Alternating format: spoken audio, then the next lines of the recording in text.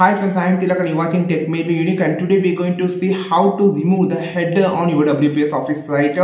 And if you are new to this channel, make sure to click on the subscribe button below. We just quickly move on to the video. So in this video, I just going to show how to remove the header. So first I just type something here. So you can see the header size is so big. So I just going to type here as 0 on the top. You can see the header height. First of all, after clicking here, this tab will open. You just bring the header height to 0 and click OK. Now the header gone here, and you can now go to the page layout setup here. And here you just need to click down on the, you can see, just make it as 0.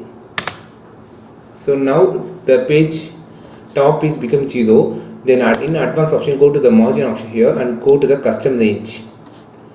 Now you can see the margin become 0. Then and also the layout inches also become 0. Now actually the header is gone. You can see now you can start the page with double tap here. You can start the page from top here.